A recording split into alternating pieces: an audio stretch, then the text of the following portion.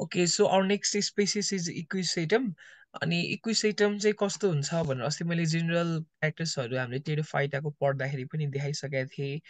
अनि आज पनि हामीले हेर्छौँ भने यसरी कस्तो हुन्छ स्ट्रक्चर भनेर चाहिँ यस्तो टाइपले हेर्न सक्छौँ होइन।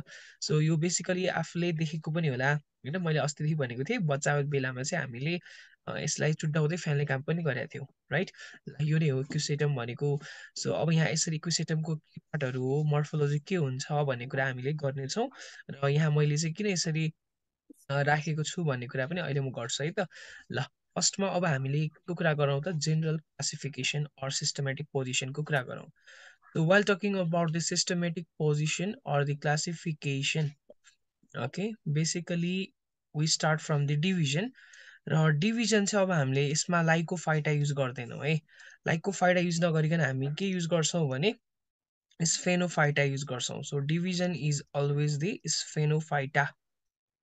र त्यस पछाडि अब यहाँ पनि हामीले क्लास लेख्दाखेरि क्लास हाम्रो फरक छ, द्याट इज क्यालामोप्सिडा।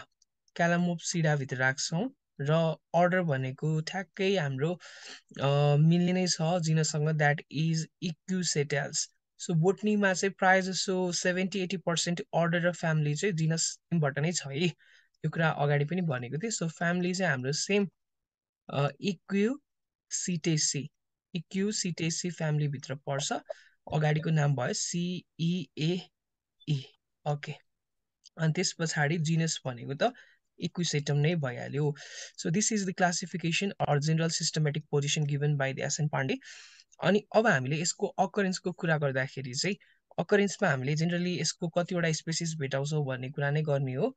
सो अकरेन्समा चाहिँ तिम्रो हामीले कुरा गर्दाखेरि इन जेनरल 25 वटा स्पेसिसहरू पाइएको छ।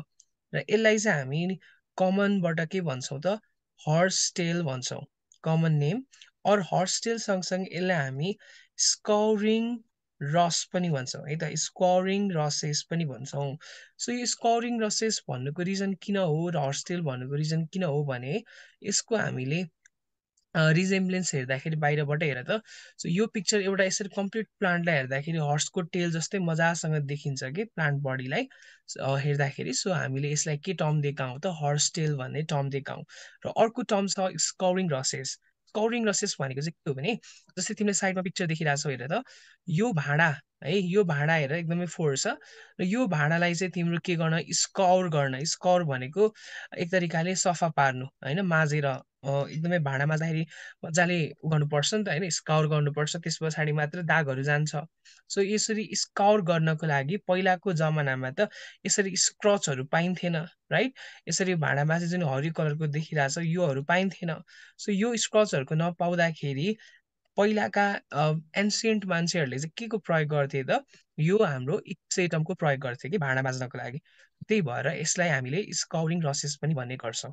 ओके, सो युटेन्सिल्सहरूलाई चाहिँ माझ्नलाई प्रयोग हुने भएकोले हामीले यसलाई के भनेको हौँ त, जेनरली स्काउरिङ रसेस भनेको हौँ।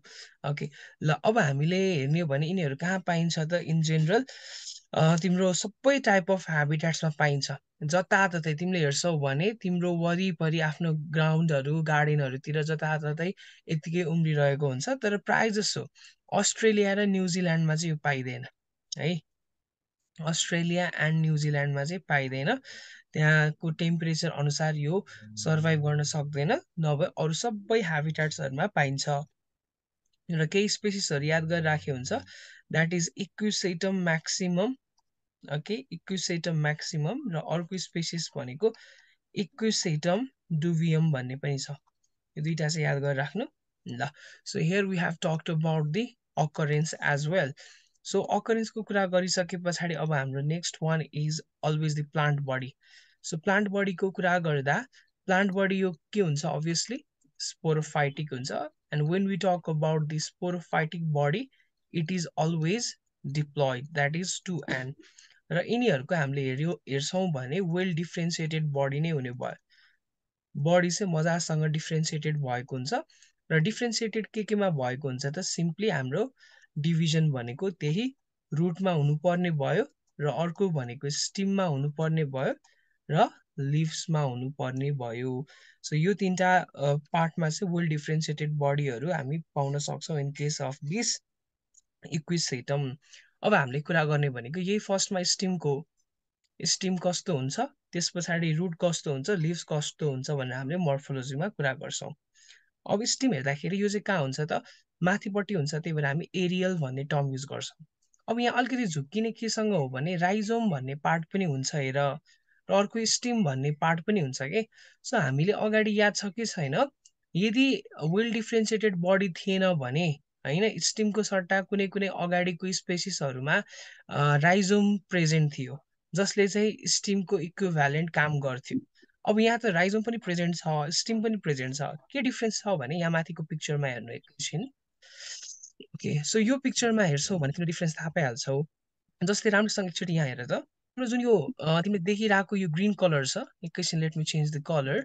सो यो ग्रिन कलरको माथिको यो पोर्सन जुन छ, यो भनेको त एरियल पोर्सन हो हेर, र मैले जुन यहाँ रेड कलरको गर्दै आइरहेको छु, यो रेड कलरको गरिआएको भनेको यो चाहिँ तिम्रो के हो, स्टिम हो के। सो स्टिम हो जुन ग्रिन कलरको छ। तर तिमीले हेर्छौ भने यो ग्रिनिस कलरदेखि अब यो रिजनबाट हेर, यो रिजनबाट चाहिँ तिम्रो के भएको छ, कलर ब्राउन हुँदै गएको छ, राइट। कलर यो ब्राउन हुँदै गएको छ। जस्तै यहाँ मैले गरिरहेको छु जुन यो ब्राउन कलर, अर्कै कलरले गर्छु एकैछिन। ओके, ब्लू कलरले गरेँ।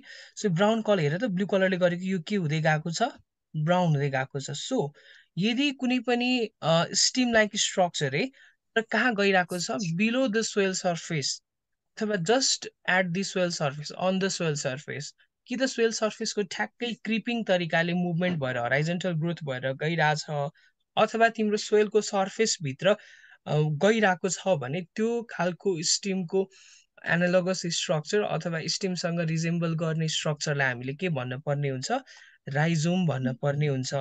तर एरियल पार्ट जुन छ, एरियल पार्टलाई चाहिँ हामीले के भन्छौँ त, बेसिकली स्टिम भन्छौँ। ओके, यही हो डिफ्रेन्स राइजोम र स्टिमको। सो बेसिकली दुइटै प्रेजेन्ट हुने रहेछ, राइजोम पनि अनि स्टिम पनि। सो हामीले के लेख्न सक्छौँ, फर्स्टमा त स्टिमको डिफ्रेन्सिएसन पोइन्ट के हो राइजोमसँग, it is Ariel and always it is ग्रिनिस in colour. Okay, यो point to be noted. So Ariel हुने भयो, सँगसँगै ग्रिनिस कलरको हुने भयो। र ग्रिनिस कलर हुने बित्तिकै तिमीलाई थाहा हुनु पर्यो एउटा कुरा, यो ग्रिनिस हुन्छ भने यसमा के हुन्छ त, तिम्रो क्लोरोफिल प्रेजेन्ट हुन्छ, क्लोरोफिल प्रेजेन्ट हुन्छ। र तिम्रो क्लोरोफिल भन्ने बित्तिकै यसले केमा फङ्सन गर्छ त भन त, अलवेज केमा फङ्सन गर्नु, फोटोसिन्थेसिस, राइट। सो तिमीलाई अलिकति अनयुजुअल टाइप यहाँ देख्छौ हेर है, नर्मली लिफले गर्नुपर्ने हो फोटोसिन्थेसिस, तर यहाँ चाहिँ लिफ एकदमै रेड्युस्ड फर्ममा पाउँछौँ हामी। बेसिकली मैले तिमीलाई यो के हो भनेर यसरी साइडको पिक्चरमा देखाएँ भने तिमीले प्राय स्टिमै भन्छौ। यहाँ लिफहरू पनि लुकेर बसेको छ, लिफहरू कुन हो भनेर अहिले म अर्को पिक्चरमा देखाउँछु। र मैले तिमीलाई नर्मली कोही मान्छेलाई पनि अथवा तिमीलाई पनि यसरी यहाँ यो के देखाइरहेको छु भन्यो भने तिमीले के भन्छौ, यो सबै के हो, इक्विसेटमको स्टिम हो भन्छौ। सो मेजोरिटी अफ पोर्सन त केले कभर गरिरहेछ, स्टिमले कभर गरिरहेछ। सो लिफ त एकदमै थोरै छ, अहिले कहाँ हुन्छ म भन्ने नै छु लिफ भन्ने बेला। सो त्यही भएर यो लिफहरू एकदमै रेड्युस्ड फर्ममा छ, र रेड्युस्ड फर्ममा भइसके पछाडि होल प्लान्टको लागि त खाना बनाउन सक्ने भएन लिफले। सो तिनीहरूमा चाहिँ लिफहरूमा चाहिँ जेनरली क्लोरोफिल पाइँदैन। अपोजिट कन्डिसन चाहिँ है, नर्मली हुनुपर्ने भनेको लिफमा क्लोरोफिल हो, but in this condition the leaf are without the chlorophyll and in very much reduced form, but instead of the leaf the stem has got the chlorophyll pigment. हामीले थाहा पाउनु पर्यो chlorophyll कहाँ हुन्छ, यो हाम्रो स्टिममा हुन्छ, जसको फङ्सन चाहिँ फोटोसिन्थेसिस हो। र यदि हामीले स्टिमसँगै कुरा गर्न सक्छौँ के को त, राइजोमको। सो राइजोम पनि सिमिलर स्ट्रक्चरको नै हुने भयो, तर यही राइजोम चाहिँ हाम्रो कहाँ हुन्छ, अन्डरग्राउन्डमा हुन सक्छ। ओके, सोइल भित्र हुन सक्छ, अथवा केमा क्रिप गर्न सक्छ, क्रिप अलोङ सोइल सर्फेस, जुन सोइल सर्फेस छ त्यसकै साइडमा हराइजेन्टल ग्रोथ भएर त्यो क्रिपिङ गर्न सक्छ। अर्को कुरा चाहिँ यिनीहरू कस्तो हुन्छ, नन ग्रिन स्ट्रक्चरका हुन्छन्, यिनीहरू ग्रिनिस स्ट्रक्चरका हुँदैनन्। र तिम्रो यही नन ग्रिन स्ट्रक्चर जुन राइजोम छ, यहीँबाट के को अराइज हुन्छ त, it okay, it gives or the root are arise from the rhizome, so it gives off root है त, यिनीहरूले रुट सधैँ दिन्छ। यो राइजोमको बेसिकली अहिले हामी पार्ट पढ्छौँ, त्यहाँबाट रुटको फर्मेसन हुन्छ। सो बेसिकली तिम्रो अब यो स्टिम भने पनि राइजोम भने पनि यहाँबाट के को फर्मेसन हुन्छ त, तिम्रो जेनरली रुटको भने मैले। राइजोमबाट हो बेसिकली हुने र समवाट तिम्रो स्टिमको बेसबाट पनि निस्केको त हुन्छ रुट्सहरू। सो एउटा कुरा के थाहा पाउनु पर्यो भने रुटको पोजिसन कहाँबाट चाहिँ यो निस्किन्छ, जथाभावी त्यहीँबाट रुटको फर्मेसन हुँदैन राइजोमको, डिस्टिङ्क्ट रिजनबाट हुन्छ। त्यो डिस्टिङ्क्ट रिजन भनेको नोडबाट हुनु पर्यो। सो नोड र इन्टरनोड फर्स्टमा त डिस्टिङ्क्ट हुन्छ भन्ने कन्सेप्ट थाहा हुनु पर्यो। हामी स्टिममा नोड कुन हो इन्टरनोड कुन हो भनेर मजासँग चिन्न सक्छौँ। So there is the presence of distinct node and इन्टरनोड। अनि यही नोडबाट चाहिँ तिम्रो के हुन्छ, रुटहरू निस्किन्छन्। यो कुरा चाहिँ याद गर्नु। ओके, स्टिमहरूबाट चाहिँ जेनरली निस्किँदैन, स्टिमबाट निस्किने भए पनि बेस पार्ट अफ द स्टिमबाट मात्र निस्किन्छ, बट राइजोमबाट निस्किने भयो। अब नोड र इन्टरनोड त मैले पहिल्यै पनि भनेको, तिमीलाई फेरि देखाउनु पर्छ जस्तो लाग्दैन, तर एकचोटि हेरौँ यो के होला भन त। मैले यसरी कलर गरेको नोड हो कि इन्टरनोड हो? नोड। ओके, यो नोड भयो। सो फेरि यहाँ पनि नोड छ, यहाँ पनि नोड छ हो, यो सबै नोड भयो। र दुईटा सक्सेसिभ नोड्सको बिचको स्पेस, जस्तै यो दुईटा नोड भयो भने यो बिचको यो स्पेसलाई चाहिँ हामीले के भन्छौँ, इन्टर नोड भन्छौँ है। ल, अनि यो चाहिँ थाहा छ तिमीलाई, नोडबाट पिटिक गरिकन के हुन्छ, निस्किन्छ है। थाहा छ तिमीलाई यो कुरा। सो स्टिममा हामी यति नै कुरा गरौँ होइन। अनि अर्को एउटा कुरा पनि गरौँ ल।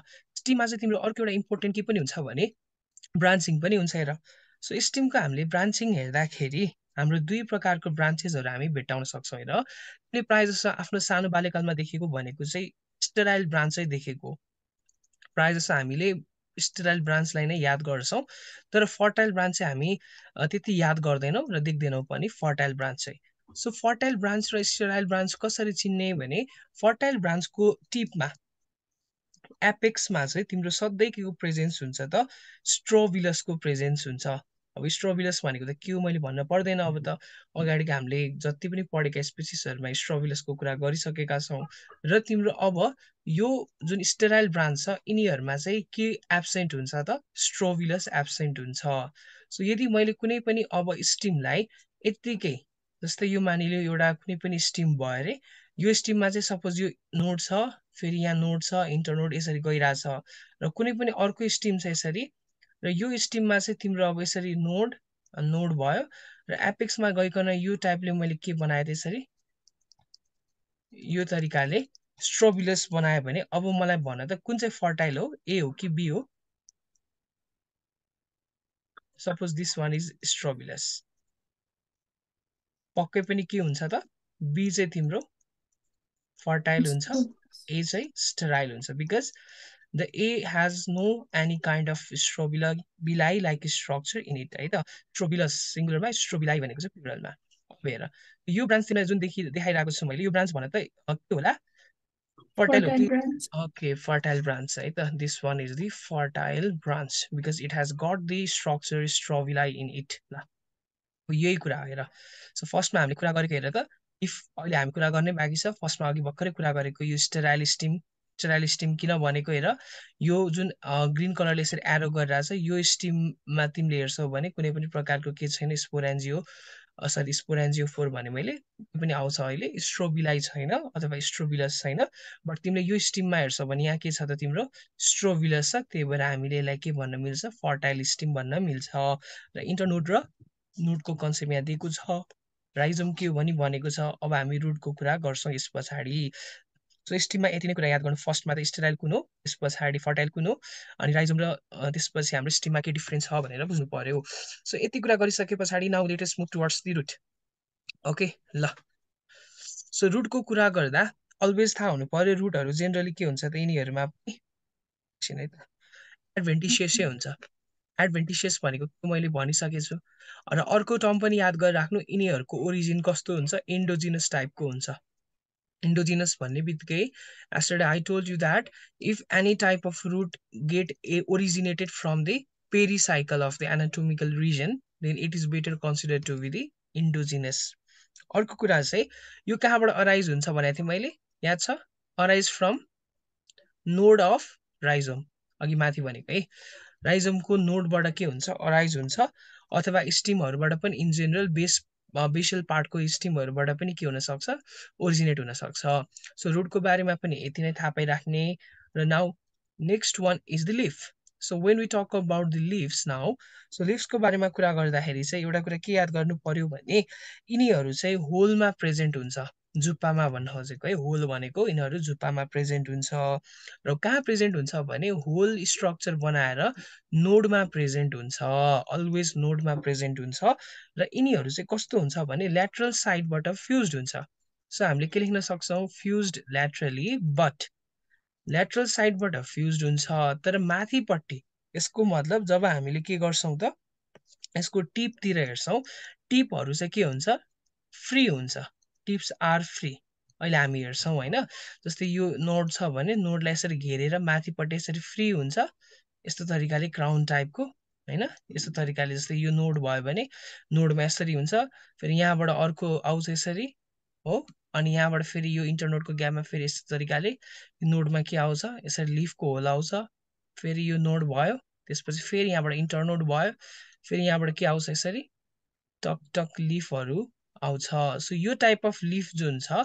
यो टाइप अफ लिफको एरेन्जमेन्ट होइन यो टाइपको जुन हामीले देख्छौँ यसलाई हामी लिफ सिथ पनि भन्न सक्छौँ होइन सिथ लाइक स्ट्रक्चर छ त्यही भएर हामीले यसलाई लिफ सिथ पनि भन्न सक्छौँ सो बेटर हामीले टर्म सिथ युज गर्छौँ र अघि मैले तिमीलाई भनिसकेँ लिफहरूमा क्लोरोफिल हुने कि नहुने नहुने okay absence of chlorophyll so यिनीहरूमा क्लोरोफिल प्रेजेन्ट हुँदैन यो याद गर्नु पर्यो र त्यसपछि फोटोसिन्थेसिस चिफली अब यिनीहरूले पनि गर्दैन भन्न खोजेको त होइन सम सर्ट अफ गर्छन् तर पनि इफ फोटोसिन्थेटिक अर्ग्यान अथवा फोटोसिन्थेटिक गर्ने पोर्सन भनेको चाहिँ स्टिमै हो ओके अब जुन अघि मैले भने नि हेर त नोड यो भयो हो नोड रिजनमा हेर त सरी राउन्ड टाइपको निस्केको छ नि हो यो भनेको लिफ सिथहरू हो हेर त यहाँ तिमीले देखिरहेछौ यो हो हेर एकदम रेड्युस्ड फर्ममा रहेछ राइट हो यो भनेको तिम्रो के हो लिफ सिथहरू प्रेजेन्ट हो ए यसरी सो योबाट त तिम्रो के निस्किन खोजेको ब्रान्चिङ निस्किन खोजेको यहाँबाट यसरी ब्रान्चिङ निस्किन खोजेको है यो ब्रान्चिङ निस्किसके पछाडि यस्तो ब्रान्चिङ आउँछ हेर यहाँ सो यहाँ हेर्नु ठ्याक्कै यो जुन लिफहरू छ लिफको तलबाट यसरी के हुन्छ त नोडको तलबाट ठ्याक्कै ब्रान्चिङहरू यसरी निस्किन्छ यो भनेको तिम्रो मेन ब्रान्च भयो अथवा मेन स्टिम भयो यहाँबाट थुप्रो ल्याटरल ब्रान्चिङहरू निस्किन्छ रुट्स हेर्छौँ भने रुट्स कहाँबाट ओरिजिन हुन्छ भनेको थियो हामीले अघि राइजोमबाट राइजोमको पोर्सनबाट त नोडबाट हेर त यो राइजोम छ भने राइजोमको नोड रिजनबाट यसरी रुट्सहरूको के भएको छ प्रेजेन्स भएको छ ओके ल यो कुरा चाहिँ याद गर्ने अर्को छ ट्युबर भन्ने ट्युबर स्ट्रक्चर पनि यसरी बन्दो रहेछ भन्ने चाहिँ याद गर्नु अहिले ट्युबर हामी पढ्छौँ vegetative रिप्रोडक्सनमा this is all about the external morphology of the सेटम